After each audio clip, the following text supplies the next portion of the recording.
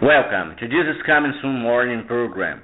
Today we have a very sad news that is happening nowadays, 2016, with African children, female children. Listen to this news. The terrifying rise of breast irony, barbaric ritual, sees young girls having their chest flattened with hot stones to disguise puberty. Did you listen to it? Breast irony. The brutal flattening of a young girl's developing chest to protect her from rape and sexual harassment now affects 3.8 million women around the world, according to a United Nations report. The process uses large stones. Can you imagine it? A hammer or a spatula that has been heated over the hot coals to compress or mutilate the breast tissue and make the adolescent look less womanly.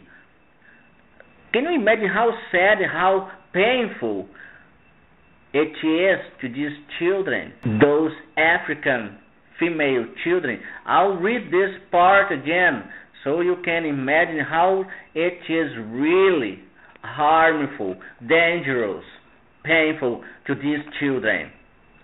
Breast irony, the brutal flattening of a young girl's developing chest to protect her from rape and sexual harassment now affects 3.8 million women around the world, according to a United Nations report.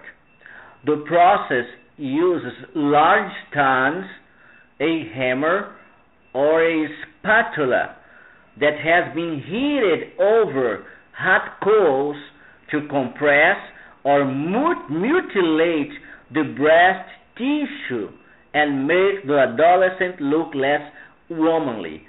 What a sad news.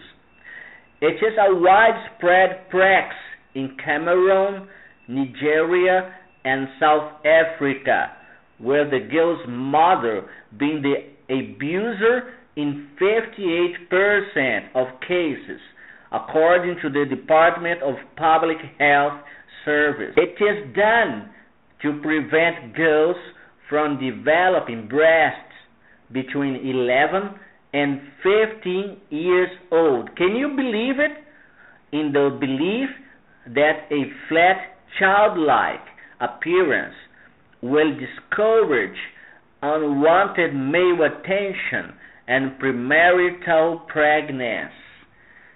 Can you imagine children 11 and 15 years old are being mutilated? The mother often makes the ritual, removing signs of puberty, and so her daughter can pursue education for longer rather than being seen as ready for marriage. However, much like female genital mutilation, breast irony is widely considered to be just another form of hidden abuse.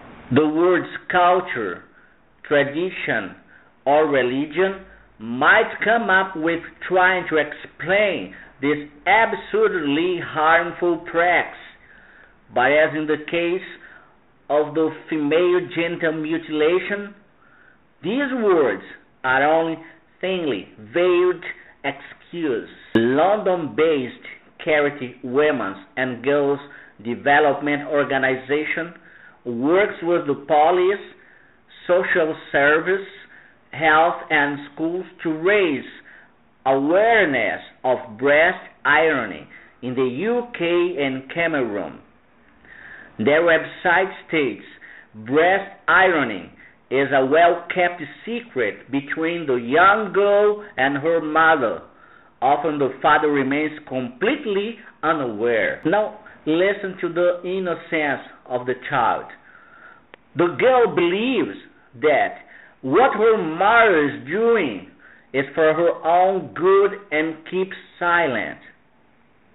The silence perpetuates the phenomenon and all of its consequences.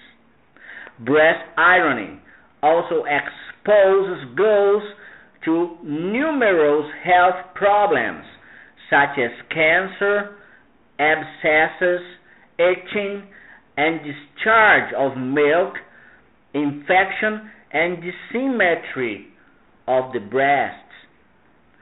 Girls are also likely to experience cysts, breast infections, severe fever, tissue damage, and even the complete disappearance of one or both breasts.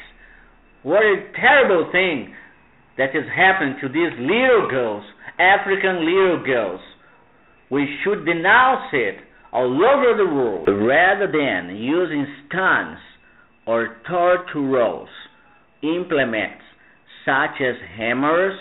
Rich families prefer to use an elastic belt to press the small paps to prevent them from growing. You can see the pic here, the elastic belt pressing their breast.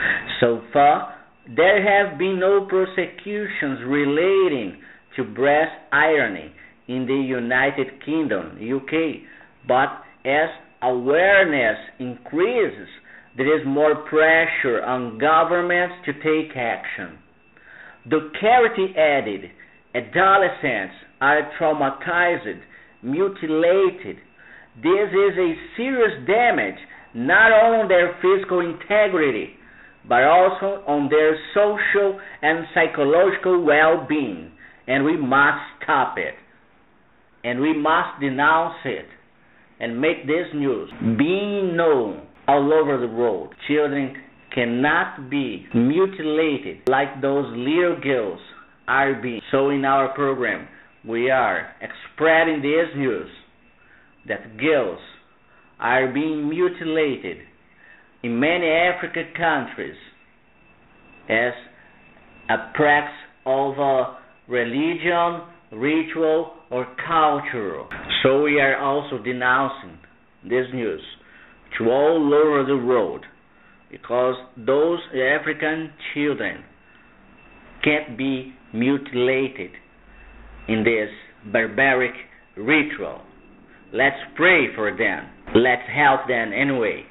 Denouncing, showing to the world, the whole world, what is being doing in front of our eyes. God bless you too much.